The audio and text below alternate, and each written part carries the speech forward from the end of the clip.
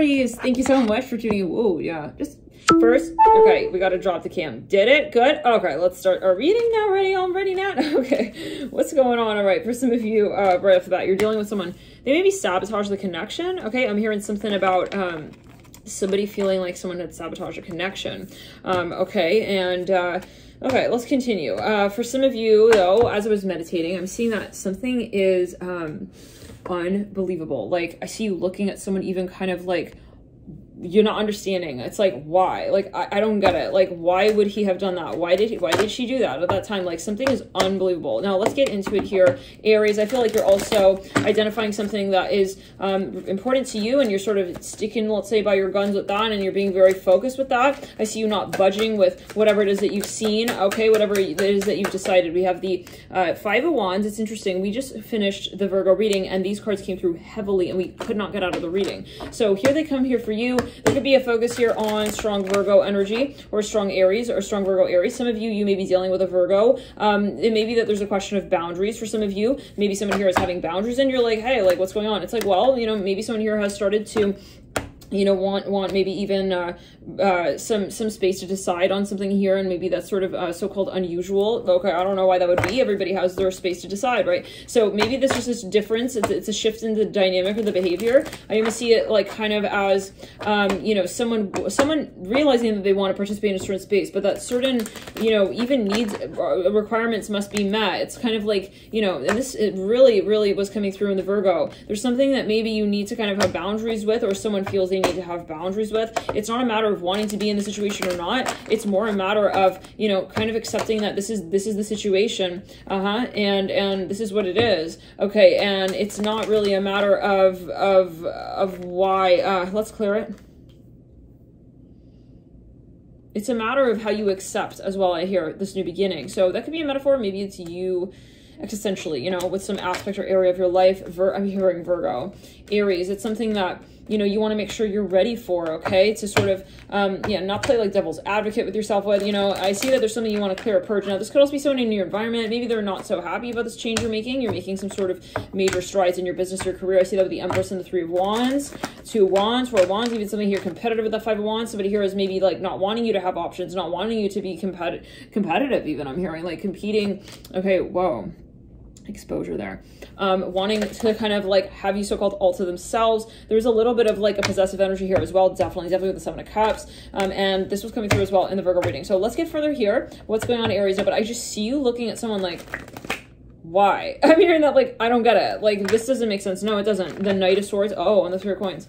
This could be how somebody feels as well about you. Maybe they're sort of like curious, like feeling confused. Like, why would Aries do that? Like, why? I hear that again. Like, what's going on? The Nine of Cups here on the Knight of Swords. But there is something that eventually will sort of, I see, end up making sense. But right now it may be a little turbulent. Let's get a little further here with the Chariot. On the Nine of Cups, the Six of Cups. Wow, there's something that is just either in your periphery, maybe you're like observing some space here. For some of you, this is something that you've been sort of deciding on. And I see that you're getting brave. Let's back it up. Let's go through our yeah, there's a third party here or some kind of competitive energy. Maybe even like someone here, yeah, and this was coming through in the Virgo reading. You know, you really want to make sure that you are kind of like clear on your decision before it is that you also share it with others. There's something that you are also needing possibly to pay attention to heal. I see that with the Queen of Cups and the Empress. There's something that maybe even, you know, you really want to rush out with, but you want to make sure that you're prepared to have that experience. It's reminding me as well of the Taurus reading. Let's pull these cards to the side and get here a card for each of the days. Thank you for tuning in, Aries.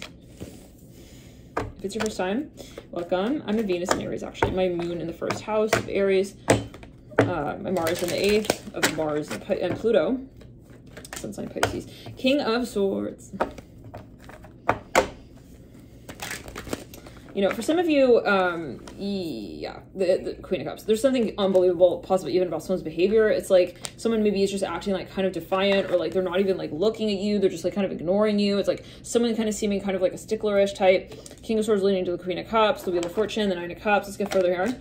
Yeah, I feel like around this time, it's really important to not also try and like figure out, okay, where someone's at. You know, Mercury in Cancer can really kind of create a lot of so-called like questions, issues. That's a Nine of Cups in a separate deck twice. Interesting. So, you know, so I see you trying to like understand and demystify someone's algorithm here with their behavior, but with a moon in Cancer, I'm here, a moon in Cancer, and especially if you're dealing with someone who has a lot of Cancer in their chart. Let's back it up. Yeah. They may be having a period here. It's not really a time to kind of try and like make sense of something with them is what I'm hearing. King of Swords, the Queen of Cups, yet again. 1, 2, 3, 4, 5, 6, 7. Yeah, there's maybe even some sort of misunderstanding. I hear again that I wouldn't feed into the confusion. I would not feed into the confusion. 5, 6, 7, 8, 9, 10, 11, 12.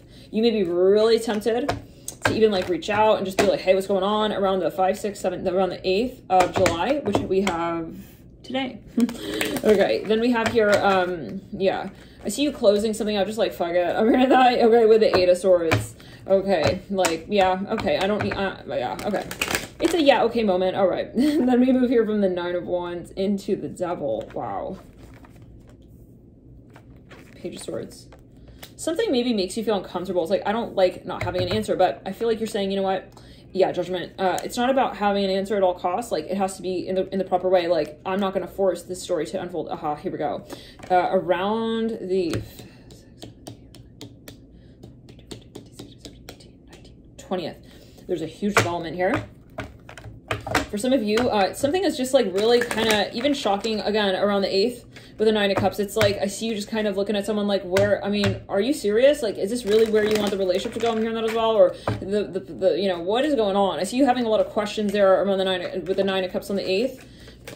And you know, after all, this is a lot of Cancer energy, lunar energy. If you're a strong Aries Emperor right there, it's like, hell yeah, I am. I'm an Emperor. What's up? I'm here, Aries. It's like, okay, did you call my name? I'm here in my reading. It's like, yeah, what are we saying about Cancer? It's like for some of you, there's something that is just kind of maybe even kind of it's also just not your story for some of you, or there's something that's kind of getting a little bit like kind of confusing, and I see you just saying, you know, I'm not going to try and figure this out. Like, forget it. Let's get further. I see that you're even kind of worried about something here with the 9 of Cups, and then I just see you saying, you know what, I'm just going to drop it.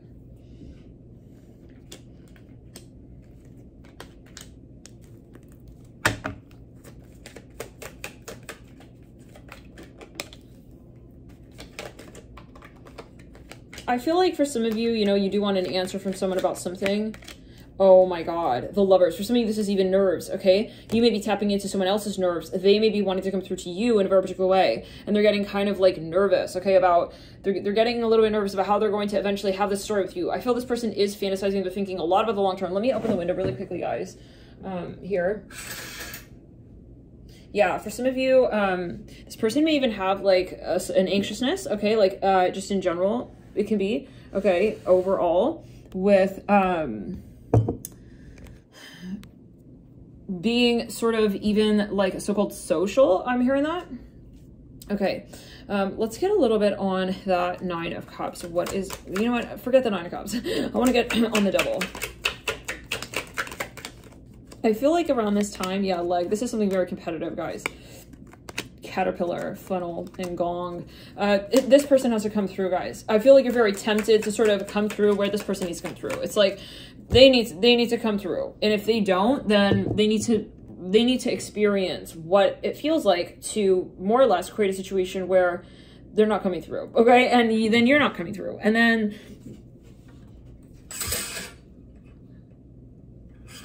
there's no relationship. And for some of you, there is a massive sense of sabotage, but you know, that's too bad. Like, you know, you're saying, well, if you want to sabotage it, then that's going to be your decision. And if you sabotage it, it's kind of up to you to come back and make it better. You know, it's like, I cannot be wondering, you know, some of you, this person maybe created a very uncomfortable situation. Okay.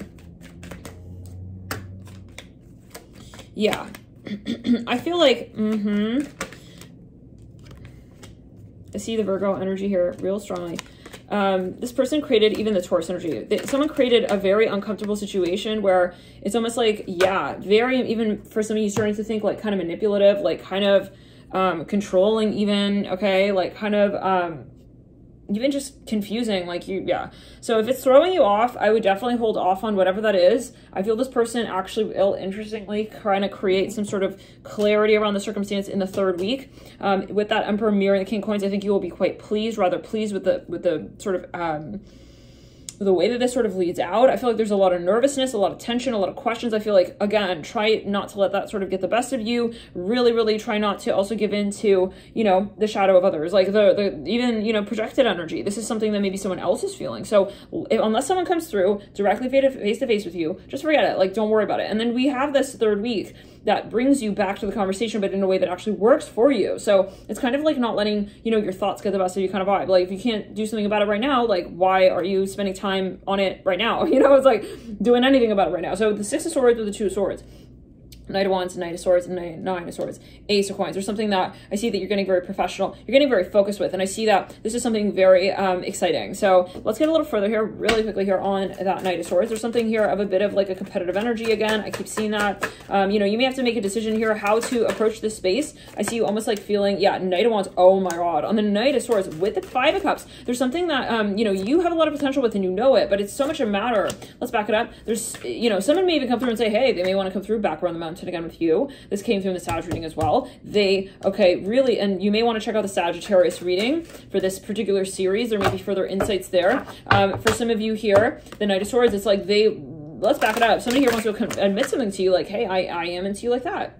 And that is something that I want with you. And they maybe had a different sort of predicament here out with you in the first 2 weeks, especially and possibly even prior with that King of Swords looking back. Yeah, the Hermit. I see someone totally silent here even. Okay, in that first week of the cycle. In the second week, there is still this sort of like strange, okay, kind of creepy energy even with the Devil. Like, what is he doing? Like, what's going on? Like, there's this eerie silence, like eerie, strange behavior even. Now, yeah, with the Nine of Wands. Okay, anyways, the third week though really turns around and I see the vibration, the karma just shifts and it really, really, really sort of recalibrates out. So it's exciting with the Sun here mirroring this Awakening card, sandwiching the Queen of Pentacles, Five of Cups, Knight of Wands, or something that is a big opportunity here, really. And I feel like it's the way that it sort of comes about, but I do see that you still want to have boundaries and you still want to sort of, yeah, wow, this person is, oh my God. I feel like this is something that you've been waiting for, might I say, but it is really kind of like not only what comes through, but also how you approach it. Like, let's say it like this, you know, Page of Wands, there's a very, very exciting new opportunity, but what are the terms, okay? Am I just gonna sort of accept it? I feel like you guys don't want to just kind of just like accept it immediately. Temperance, I thought that's how the Queen of Swords there.